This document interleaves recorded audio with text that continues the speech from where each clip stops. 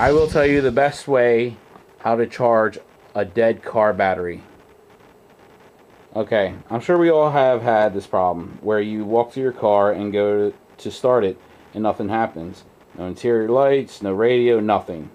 You found out that you or someone left the light on or some other accessory. Now your battery's dead. The best way to charge a battery that is completely dead is to trickle charge it.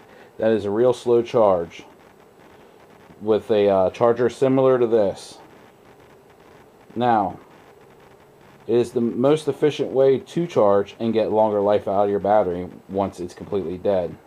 You can do this for maybe about 1 or 2 times. Usually after that, it's never going to come back. Okay? Now, let me show you how to hook it up. Now this battery charger shuts itself off when it's fully charged. I don't know if all of them do that, but this one does. Most of them do. Now, you want to make sure it'll be on the instructions or whatnot. You can get it from like a auto parts store or like one of your Mart stores. I don't want to say any names on YouTube. What I do is I put it on a trickle charge at 12 volt 2 amps. I let it sit from 3 to 6 hours. That should give it a good enough charge. Alright, let me show you how to hook it up.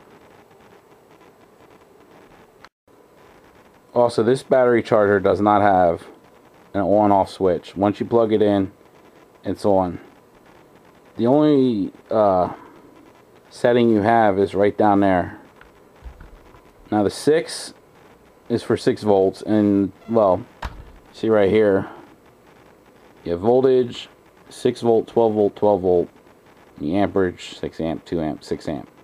Now, majority, I'm going to say 99% of batteries, car batteries, are 12 volts.